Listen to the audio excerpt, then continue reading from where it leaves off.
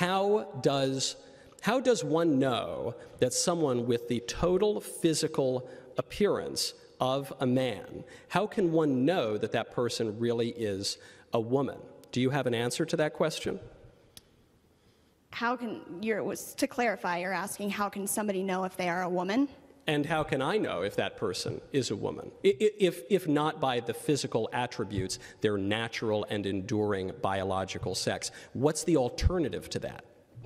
So my response to you is then a question of, what is the purpose of knowing another person's sexual identity? But let me finish. Yeah. If it's not for the premise of reproduction, and there's no need to relate outside of that, then I don't quite understand why we would need to question or. So this is what happens. What's up, YouTube? Hope you guys are feeling good. Today, guys, we're back here with a new video. Today, I'm checking out Mike and Knowles, school's work students who claim transgenderism is indigenous. Okay, let's check this out. This is going to be amazing. So let's get right into it. Before I state my question, I just want to honor that we are all standing on the land that belongs to the Ojibwe Anishinaabe people. Thank you for mentioning that. I meant to mention that at the beginning of my speech, but I'm glad that Dakota, you could. Northern Cheyenne, and they have been here for time immemorial, and so that leads into my question. So you make the statement that transgenderism must be eradicated from public life entirely, and so I'm going to ask you a question about that, but prior to that, I want to just state that for 5,000 years BC, Gala transcribed and androgynous trans priests of Sumerian goddesses have been around and noted. 200 to 300 years before Christ in ancient Greece, there were gods worshipped by Gali priests who wore feminine attire and identified as women.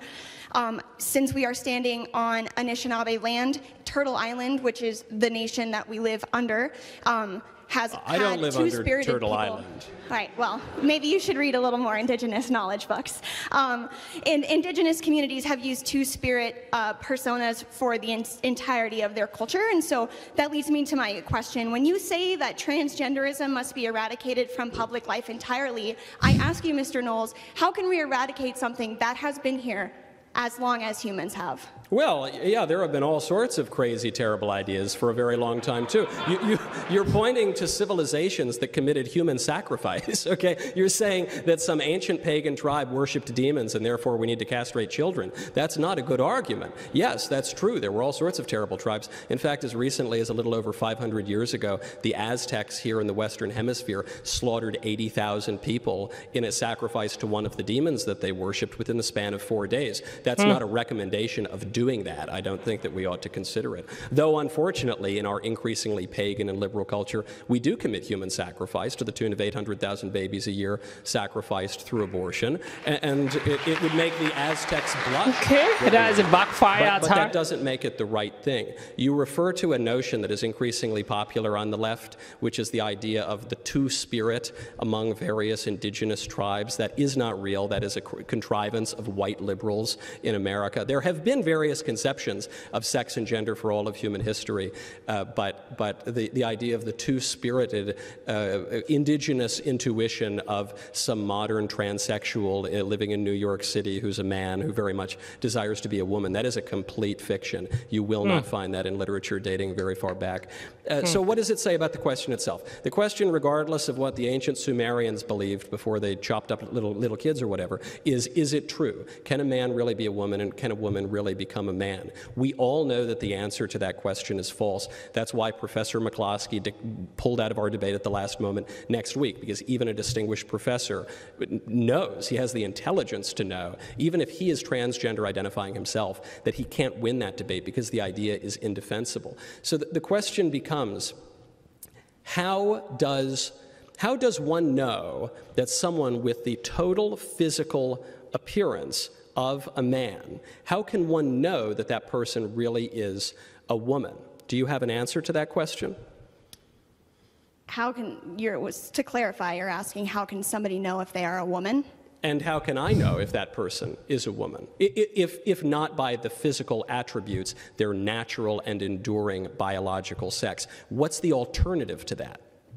So my response to you is then a question of, what is the purpose of knowing another person's sexual Well, see, there you identity are. but let me finish. Yeah. If it's not for the premise of reproduction, and there's No. there's no need to relate outside of that, then I don't quite understand why we would need to question or. So this is what happens whenever you ask a transgender activist to explain even the basic premise of the movement, is they'll immediately say, well, who cares? Why are you so obsessed with this? I'm not obsessed with this. I'm not the one who started sending men into the women's bathroom and taking away their trophies and castrating kids. I'm perfectly happy with the way things have worked for thousands of years. It is the transgender activists who are trying to upend everything. And so I think it is at least my right to ask the question, okay, what is the premise of your movement? But they always deflect from that. They always withdraw from the debate. They always try to change the subject because there is no answer. So you ask me, well, what's the purpose of,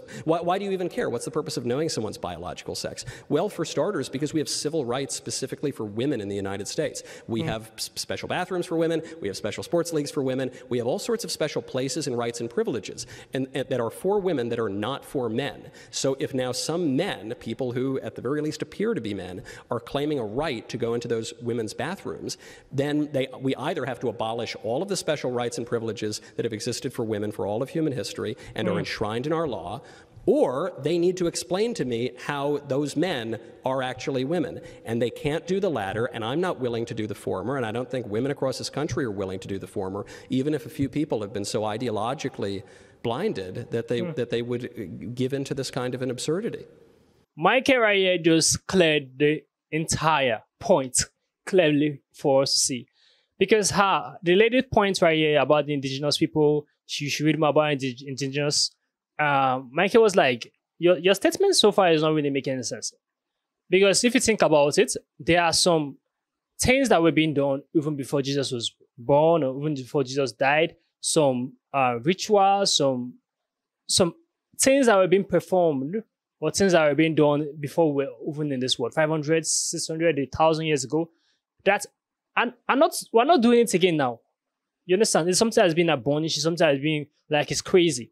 So you telling us that people who are transgenders, they existed before, that while we're trying to abolish the arts, they existed before people who identify as women or identify as men, if that's her fact is true anyways. Does not mean we should carry out such art to keep on going. You understand? It's like, let me say, the killing of twins now, for instance now. Killing of twins, before they were first killing twins, you understand?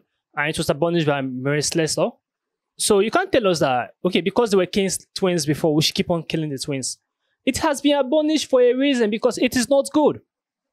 You understand? So her facts, her point, let me just say facts, her point right there makes absolutely no sense. And she came prepared and backed with her research that she carried in, not knowing it's not useful, because you are actually making no points telling us to bring back what has been done. There is a reason why it was abolished those times and people don't practice that art again now. But now people are trying to like tell us a man can identify as a woman, which we all know it makes no sense. So if I identify as a woman, I go to the female restroom, you can sue me. And I'm still a man.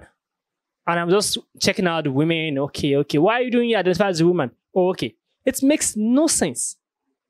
Absolutely no sense. Because a lot of people have been raped through that art. A lot of people have been abused through that art. So whenever you ask people who these transgender activist questions like, why do you stand for this? They are mostly speechless. You are standing for an art that's absolutely can lead to chaos and trouble in the society. You understand? So anyone can identify as anything they want. It makes no sense. Anyone can identify as a woman. Anyone can identify as a man. They say it's a feeling. They feel it inside them. So I call those people delusional. They're mostly delusional because it makes no sense right here. Michael, I just loved the entire speech. He was very cool, coordinated, and precise. He talked to the lady straight points. She's delusional. He dismantled her straight. Straight right there. Like, he allowed her made her point, her points. She clarified the stuff. Then he shut her down straight. I love that. This was amazing to watch. I love the entire video, and I love how he was ready for her questions. Then he gave it back to her, because it's something that's really, really simple. She's making fat about history. It's something that happened before. They have abandoning such art, and you bringing it back because people that were around where you stay practiced it before does not mean you should continue such art. So guys, comment down below what you think about this video. Give us a thumbs up, share this video to as many as you can, subscribe to our channel.